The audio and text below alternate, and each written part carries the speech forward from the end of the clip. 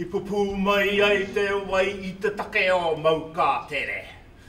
Woo! Mau ka whakaruru hau o tū ahuriri takata.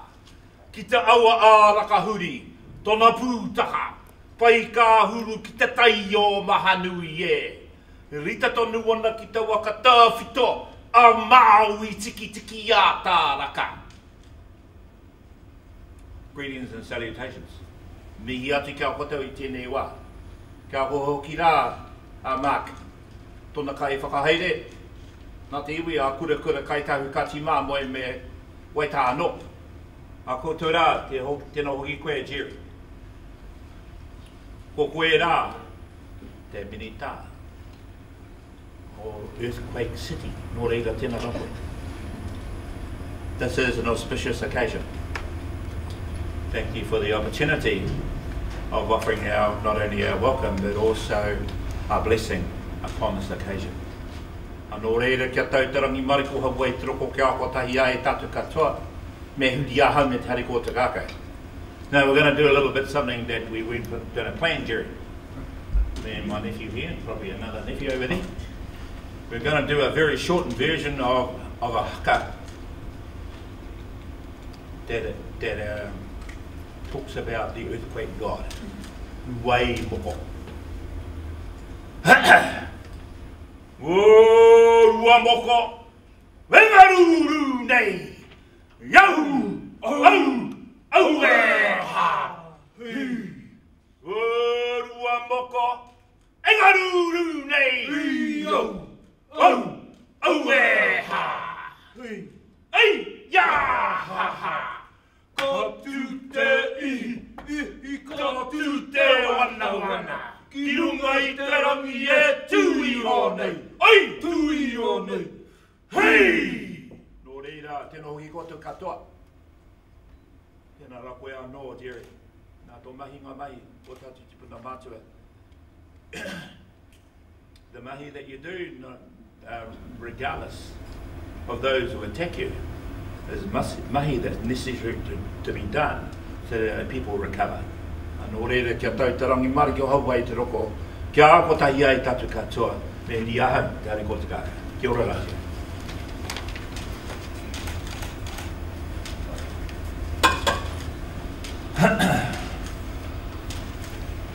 Can I thank you for being here? Can I acknowledge my Associate Minister, Amy Adams? Can I acknowledge the Honourable Leanne Dalzell, Dame Margaret from ECAN, Dame Margaret Baisley from ECAN, Mark Solomon from Ngāi Tahu, Kelvin Coe from Selwyn, David Ayres from Waimakariri, those of you who are here from CANCERN, those of you who are here from the Community Forum, we very much appreciate your being here today.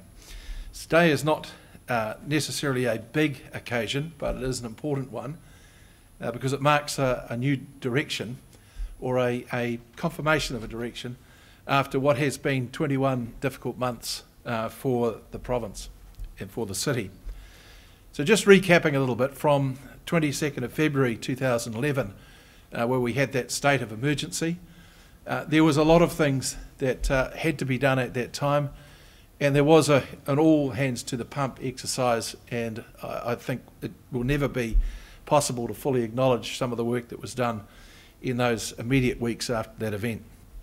On the 29th of March, the Prime Minister announced an intention to establish CERA to lead the transition from the state of emergency into the state of recovery and then on to a fuller recovery over the 5 years ahead at that time. The 18th of April, the Earthquake Recovery Act was given its royal assent and the organisation came into being. It wasn't until the 13th of June, though, that Roger Sutton was appointed or took up the position of Chief Executive, having been appointed some time before that. And it was sort of poignant that on the day that Roger started, we had yet another big earthquake that was a little bit of a setback as well. So from the very beginning, he's had quite a lot on his plate.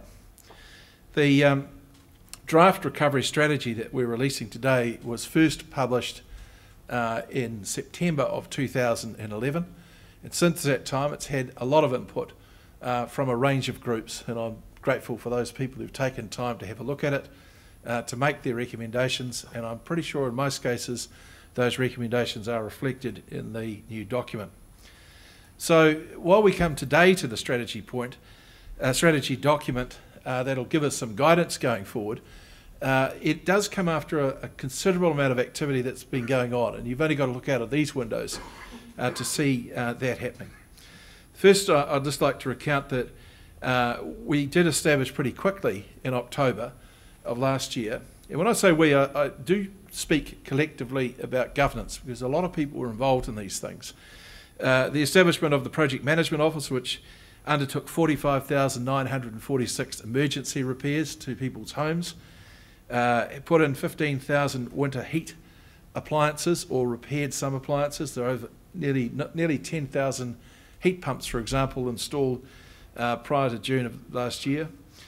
15,500 homes under that system have now been fully repaired and signed off, and 2,000 homes are being repaired in the Greater Christchurch area under that system on any given day at the moment, with 13,500 contractors employed to do that work, and 600 million paid out so far to those contractors. EQC, as you know, is dealing with 6,880 exposures, about 400,000 individual claims or thereabouts. No insurance company or single insurance provider in the world has ever dealt with anything so big from one incident. They have so far paid out $3.1 billion, with obviously a lot more to come. Private insurers have paid out $4.6 billion. And the ongoing land assessment, the red and green categories, which I know have been very difficult for people, have taken quite a bit of exercise by a very large number of people out in the field. And that's left 5,000 people now having accepted one of the government's offers, with others having an offer in front of them to consider sometime in the near future. That means over 600 million has been paid out in settlement on properties, and a further 39 million has been paid out in deposits for people who accepted one of the options but need a little more time to get their final position sorted. The technical categories 1, 2 and 3 developed by the Department of Building and Housing have been put in place to try and get some guidance for stronger foundations for those who are making repairs or building new.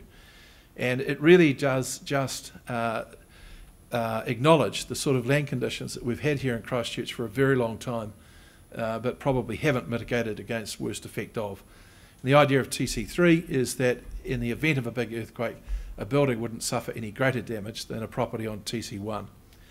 Changes to the regional policy statement have also been made, and that's been facilitated through the process of orders in council, which has been a very cooperative process entered into with the right spirit by all parties in Parliament, and I'm grateful for that.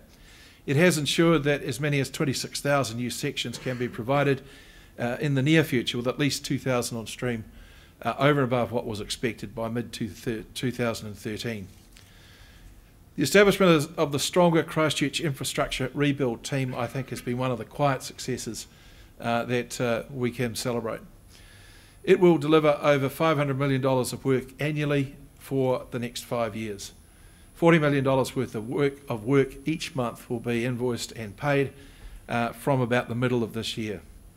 120 to 150 work sites will be established or operating across Christchurch at any one time, and that the SCIRT will have a workforce of some 2,500 workers for most of that period. We've only got to look out the windows to see what has happened in the demolition sense, and it's hard for people, I think, to grasp sometimes exactly where they're standing in the city because there's been so much lost.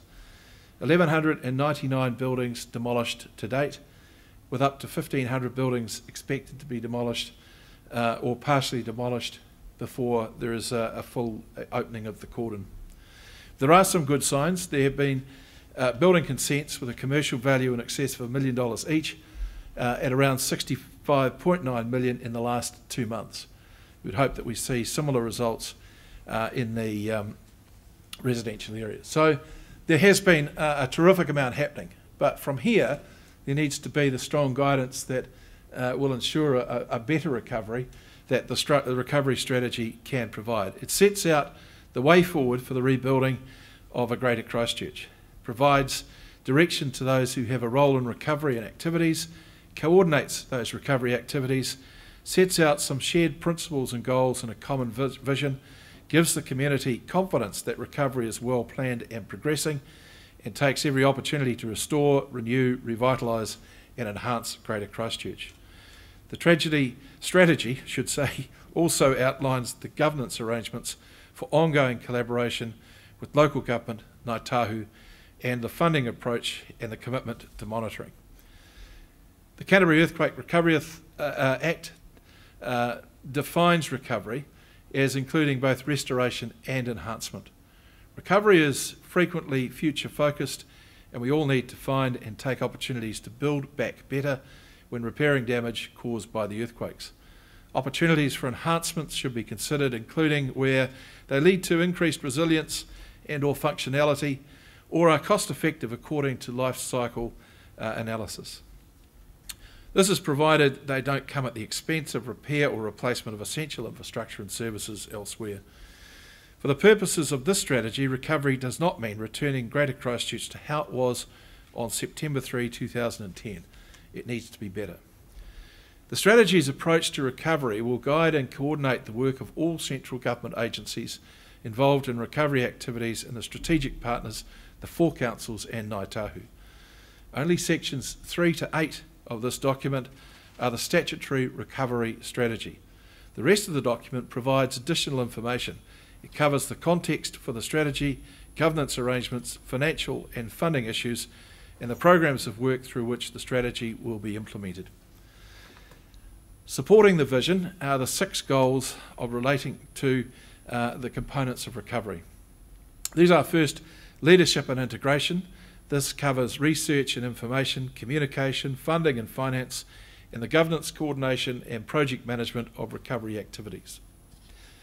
Economic recovery, investment, business, labour and insurance liaison.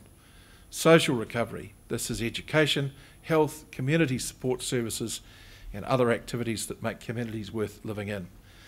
Cultural recovery, the arts, culture, heritage buildings and places and sports and recreation. The built environment, land use, housing, buildings, transport and infrastructure, and the natural environment, our quality air, biodiversity, the coast, land, groundwater and surface water and natural hazards.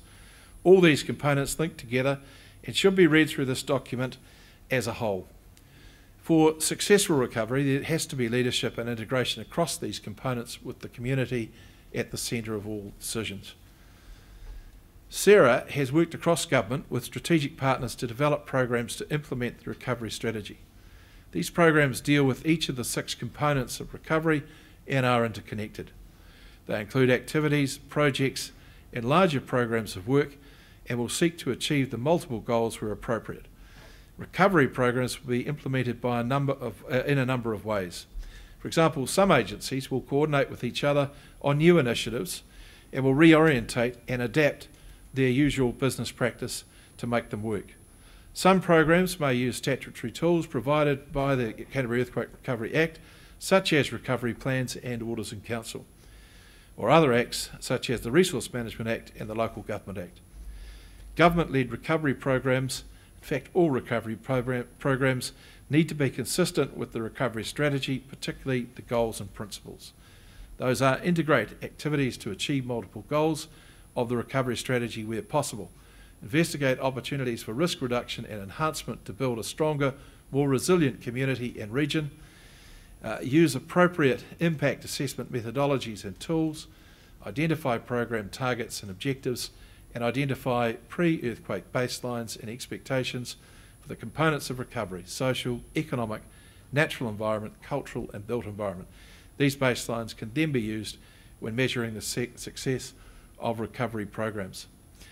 That is the formal statement about what the recovery strategy does. What the strategy can never do, though, is point to the goodwill that's going to be required here in Canterbury for a very long time moving forward, coupled along with, I think, a high degree of excitement about the sort of place we can be in the future.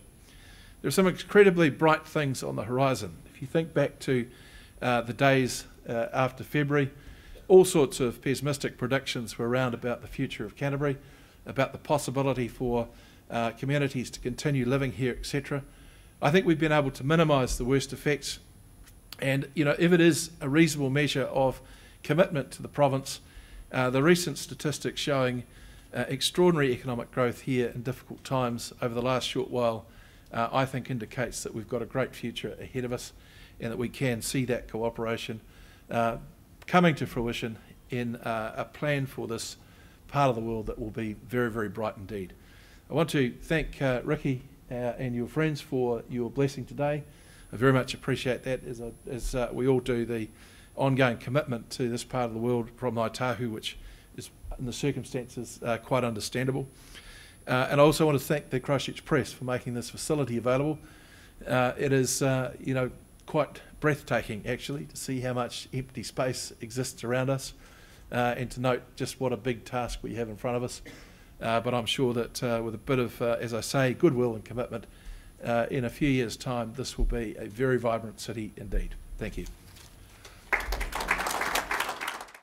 As the Minister said, I started this job sort of a fortnight short of a year ago, on June the 13th, when we had another one of those little shakes. And CERA's changed a lot since then. We've grown. I think we've got a real culture of can-do, get out there and make things happen. And I think we're also coming to see that Christchurch is not going back to where we've come from. We're going to go back to something better, something more improved than it was before. I think we're already seeing a lot of those signs already. Some of those things, it's the government and local government that are brought together. Things like the rugby stadium down in Addington, Cashel Mall is something, if you like, largely private enterprise brought together. But also think like the fact that the community got some real things going. If you think about the gap filler projects we see around town, if we think about things like the Court Theatre, we've seen the community really getting their act together and bringing things together to make the city better than it was. So what does recovery mean? And I guess next to that is, what is a city? And I think in some ways, what is a city is in some ways a much harder question to answer. For me, the new city is going to be a city which does have a vibrant, exciting CBD. It's a city perhaps where we have a walkway, as Andrew said, all the way through the river from here, down New Regent Street, but it's a city also where we can ride our bikes more easily and get around. I think transport is going to be one of the key things we have to make sure really, really works. And that's really what the strategy is about. It's trying to make sure all those things come together so it's a much better integrated city than it was before. But it's, I think the recovery strategy is really about a year of trying to bring together all the different players. This recovery strategy was brought together by, it's very much a document which has got the authorship of ourselves, but also the local government players, the business community, a large number of NGOs, but also the wider community have had a real input to it as well. So I think while it's got the CERA name on it, it's very much a document which the wider community can own and feel that we can go forward with. I encourage you to read the document. It's about, we've got piles here somewhere, haven't we? Where are they? There's a pile of them down the back there. So it's a document which I think you should all read, take home tonight, and not watch Desperate Housewives, but read it instead. We look forward to your further engagement. Thank you.